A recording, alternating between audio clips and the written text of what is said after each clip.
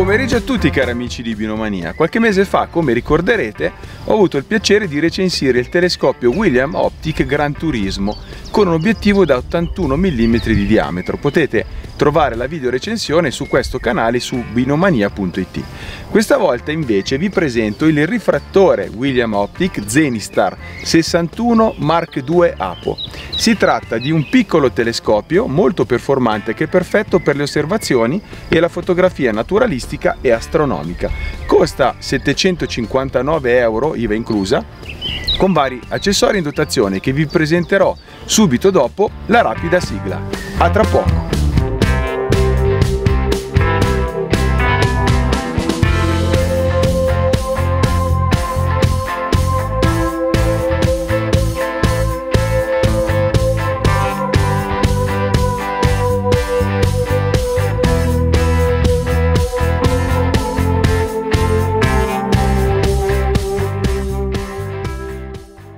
Il telescopio William Optics Zenithstar 61 MARK II è spedito con una borsa in cordura ben imbottita. Al suo interno potrete trovare il certificato di garanzia con la checklist del costruttore e la cinghia per reggere la borsa. Di serie è anche presente un pregevole sistema culla con anelli più maniglia che funge anche da piccolo morsetto con passo a coda di rondine. Questi accessori sono composti di alluminio lavorato CNC e vorrei anche ricordarvi un'altra particolarità che avevo già evidenziato nella recensione del Gran Turismo 81. La slitta, quando è montata al contrario, si può utilizzare col passo arca Swiss, ma nulla vi vieta, come in questo caso, di utilizzare una normale slitta manfrotto per montarla appunto sulle teste video della manfrotto.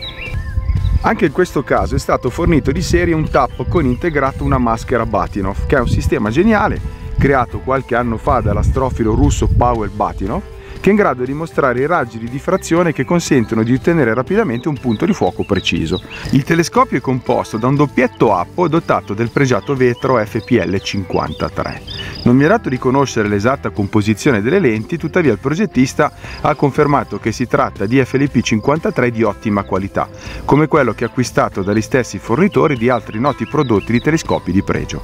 La sua lunghezza focale è di 360 mm, che genera quindi un rapporto focale pari a f5,9. Le immagini sia nell'uso diurno sia in quello astronomico sono molto nitide e contrastate, con un ottimo bilanciamento del colore, come potrete vedere dalle brevi clip che inserirò durante la video recensione. Questo piccolo telescopio è stato ovviamente progettato per l'astrofotografia, soprattutto quando è utilizzato in concerto con lo spianatore di campo dedicato. Grazie alla sua compattezza, inoltre alla piccola borsa, utilizzabile anche come bagaglio a mano negli aeroporti, potrete beneficiare di uno strumento tuttofare che vi consentirà non solo di osservare la Luna e i pianeti, ma anche la natura oppure fotografare un'eclisse di sole dall'altra parte del mondo. Senza accessori il tubo ottico pesa 1580 grammi ed è veramente compatto, 245 mm con il paraluce retratto che si trasformano in 315 mm con il paraluce totalmente estratto. Come vedete il paragone con il mio teleobiettivo Canon 70-200 f4 stabilizzato è ben visibile. Il suo interno inoltre è costellato da diaframmi ed è gradevolmente opacizzato come le realizzazioni decisamente più costose. Il medesimo trattamento è stato effettuato anche per la zona del tubo focheggiatore, che è anch'esso ben opacizzato e composto da innumerevoli diaframmi. Come tutti i prodotti William Optics di ultima generazione che ho provato, anche il design e la meccanica dello Zenithstar 61 MARK II APO sono ben progettati e abilmente eseguiti. Il colore bianco del tubo e gli inserti color titanio sono sobri ma eleganti, e ricordo inoltre che sono disponibili anche altre due colorazioni, oro e rosso. La verniciatura a buccia di arancia è spessa e ben realizzata, e la meccanica e la costruzione della culla e del supporto per gli accessori sono veramente da telescopio di classe superiore. Il tubo focheggiatore si muove grazie a un sistema composto da cremagliera e pignone. La taratura di serie è risultata perfetta con movimenti fluidi, senza giochi e image shifting. L'escursione del tubo è notevole ed è ottimizzata anche con innumerevoli regolazioni di resistenza e di blocco.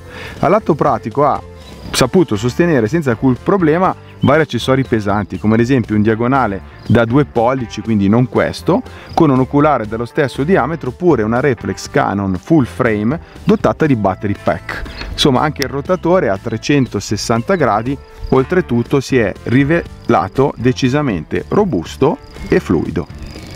Il focheggiatore è dotato di demoltiplica con il classico rapporto 1:10, significa che un giro completo della manopola corrisponde a circa 10 giri di questa piccola. L'escursione è ottima ed è anche presente una scala graduata per vedere e controllare i vari punti di messa a fuoco, ottimali per il setup di vostro gradimento, ad esempio la fotocamera oppure gli oculari, il visore binoculare, eccetera eccetera. Come potete vedere è stato anche inserito un termometro.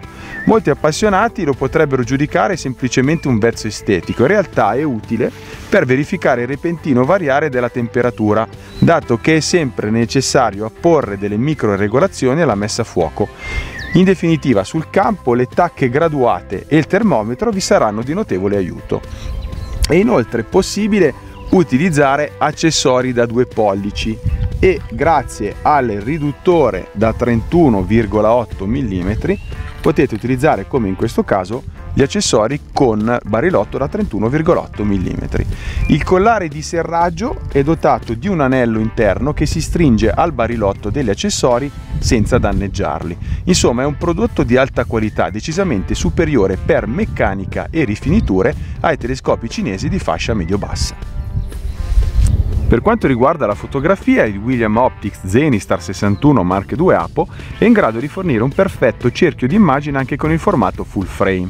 Io ho avuto la possibilità di testare il modello Flat 61 R APO, che in questo caso è uno spianatore di campo con riduttore di focale pari a 0,8 per. Grazie a un sistema meccanico di ghiera cilindro svitabile, dopo ve lo farò vedere meglio, si potrà raggiungere una corretta messa a fuoco priva di vignettature in base al back focus delle reflex, sia full frame, APS o micro 4/3, ovviamente per le camere di ripresa dedicate. Vi informo anche che attualmente è appena uscito il nuovo Flat 61 R Mark II, sarà disponibile a breve sempre da UnitronItalia, che oltre a delle nuove innovazioni presenta anche il derotatore di campo integrato. Utilizzando una fotocamera full frame Canon 6D, i fotogrammi generati sono privi di vignettatura. Grazie alla pregevole meccanica di questo piccolo rifrattore non avrete mai problemi di perdita della messa a fuoco, di disallineamento, di image shifting o ancora peggio. La promessa di William Optics di aver prodotto un rifrattore fotografico che consente di avere stelle perfettamente puntiformi all'esterno bordo anche con sensori 24x36 mm come in questo caso è realmente stata mantenuta. Pubblico qualche mia immagine e quella di altri autori molto più bravi di me per mostrarvi la qualità ottica del William Optics Zenithstar 61 Mark II APO.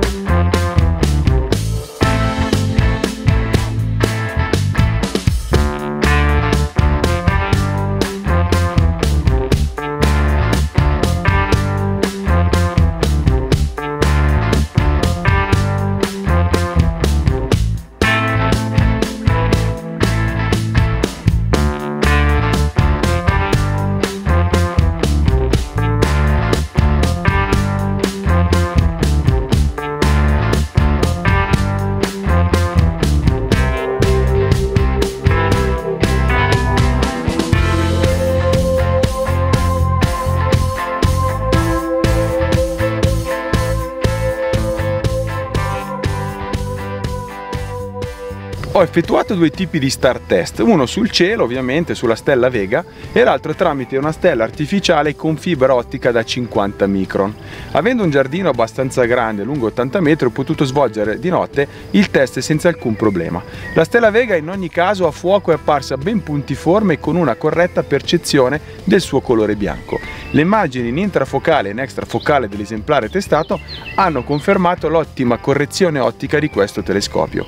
Pur essendo un doppietto, almeno visualmente la correzione del colore è molto elevata e le stelle bianche si sono mostrate con colori reali senza virare in una tonalità calda o addirittura gialla. Questa prestazione consente nell'osservazione pratica non solo di percepire delle immagini neutre, ma di poter usufruire di una maggior luminosità rispetto a telescopi dal medesimo diametro, ma con una correzione inferiore. Il telescopio quindi mi è parso anche ben corretto per ciò che concerne l'aberrazione sferica.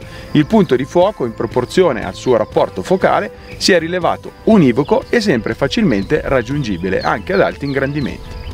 Per le mie osservazioni astronomiche ho usato molti oculari, dagli ortoscopici Bader Classic e Bader Genuine per arrivare ai Takahashi, ai Sarcol T e Bader Morpheus, e nelle serate in cui avevo poco tempo ho molto apprezzato sia l'utilizzo di un oculare zoom della Kowa, il TE11VZ, oppure l'oculare Bader Planetario. L'ho usato spesso e volentieri anche con un oculare Takahashi HD da 2,8 mm che consente di osservare a circa 130x e in questo caso ho percepito innumerevoli dettagli sempre in proporzione al diametro del suo obiettivo. Adesso vorrei darvi qualche impressione riguardo le mie osservazioni lunari e quelle del cielo profondo. Ovviamente sto analizzando un piccolo telescopio da 61 mm di diametro, tuttavia sono rimasto piacevolmente sorpreso dal contrasto e dalla nitidezza esibita nell'osservazione lunare. Non sono stato in grado di percepire dettagli flebili come ad esempio la rima all'interno del cratere Alphonsus, ma posso confermare che a 130x ho percepito chiaramente la bisecazione del domo nei pressi di Birt, la nota rima vicino alla Rupes Recta che tutti gli astrofili conoscono, un dettaglio che avevo sempre visto in ottimi rifrattori da 80 mm. All'atto pratico il William Optics Zenithstar 61 MARK II APO regge tranquillamente il doppio dei suoi ingrandimenti, miodeesopsie a parte. A 100-130x ci sono infatti decine di crateri lunari e strutture geologiche molto interessanti da ammirare. Insomma, per un telescopio che è lungo poco più di 20 cm, le prestazioni sono decisamente interessanti. Con questo piccolo rifrattore ho riscontrato in parte anche i privilegi di un binocolo. Grazie infatti alla corta lunghezza focale è possibile ottenere dei campi di vista interessanti a ingrandimenti medio-bassi. Il mio oculare preferito in questo caso è stato ad esempio il Docter da 12,5 mm di focale che ha ben 84 gradi di campo apparente, che quando usato con il 61 Mark II fornisce circa 28 ingrandimenti. In questo frangente le stelle sono perfettamente puntiformi sino al bordo del campo, simile a piccole capocchie di spilo, ed è stato molto divertente oltretutto navigare tra gli ammassi in auriga oppure nella costellazione della Lira o di Cassiopea. Ancora una volta devo ripetermi, non è uno strumento di grande diametro, ma ciò che mostra si rivela ai nostri occhi attraverso immagini di alta qualità. Per l'osservazione naturalistica intensa non è gommato, non è robusto, è impermeabilizzato, tuttavia è in grado di mettere a fuoco circa 2 metri di distanza con l'oculare zoom della Bader ed è indubbio che la sua qualità ottica sia però paragonabile a parità di ingrandimenti a quella dei migliori spotting scopes di alta qualità presenti sul mercato. Consiglio di contattare UnitronItalia anche per verificare quali accessori utilizzare per questo genere di osservazioni. Io adesso vi darò qualche altro suggerimento. Inoltre è possibile fotografare sia con il sistema a fuoco diretto, come se fosse un normale teleobiettivo, ovviamente privo di messa a fuoco automatica, o attraverso la tecnica del digiscoping come farò tra poco. Collegheremo la mirrorless all'oculare della Docter per farvi vedere le Alpi piemontesi sullo sfondo.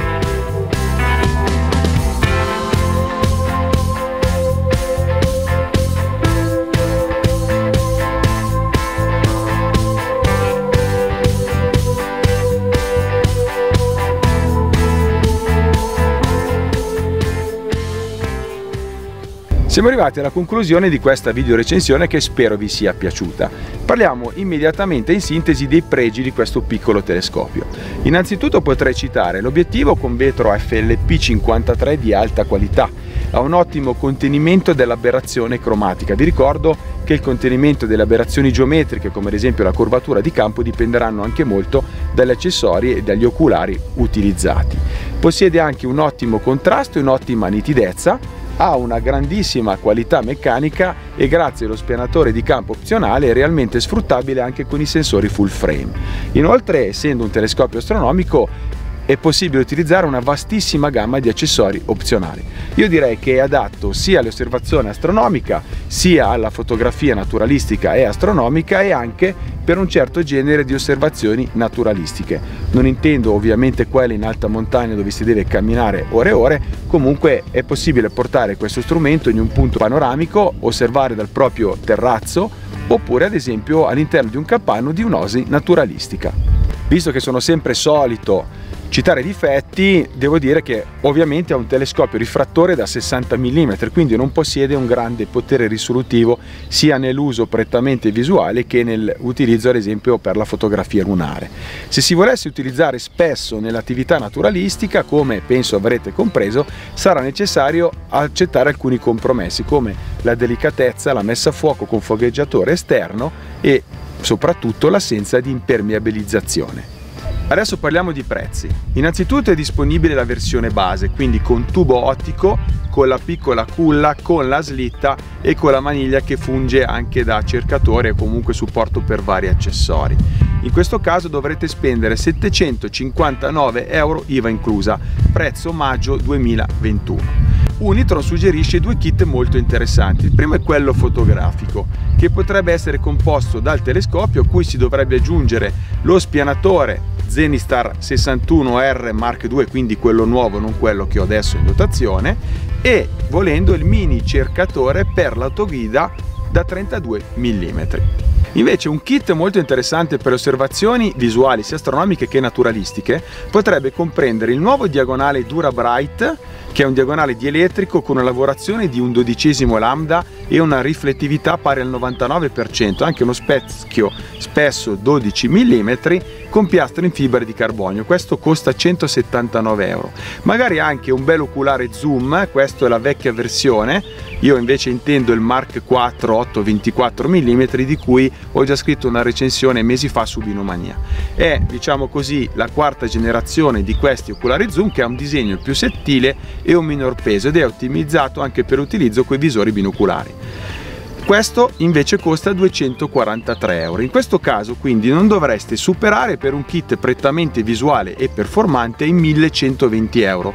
Quindi, premesse di robustezza e impermeabilizzazione a parte, potreste avere un piccolo telescopio terrestre da 60 mm di altissima qualità. Io ringrazio come sempre Andrea Camomilla e Gianni Quara di UnitronItalia, che ve lo ricordo sono distributori ufficiali del marchio William Optics qui in Italia, per avermi fornito per un paio di mesi questo piccolo telescopio, consentendomi nel contempo di citare le mie impressioni imparziali come sempre. Io vi saluto, ci vediamo tutti i venerdì su questo canale. Vi ricordo anche che Binomania è presente sui social, quindi c'è un gruppo Facebook che si chiama Binocoli e Telescopi, sono presente su Instagram e sono presente anche su Twitter. Ovviamente vi invito a visitare anche il forum di Binomania e il sito web ufficiale che è www.binomania.it. Un caro saluto a tutti da Piergiovanni Salimbeni e buone osservazioni fra cielo e natura a tutti voi. Ciao ragazzi!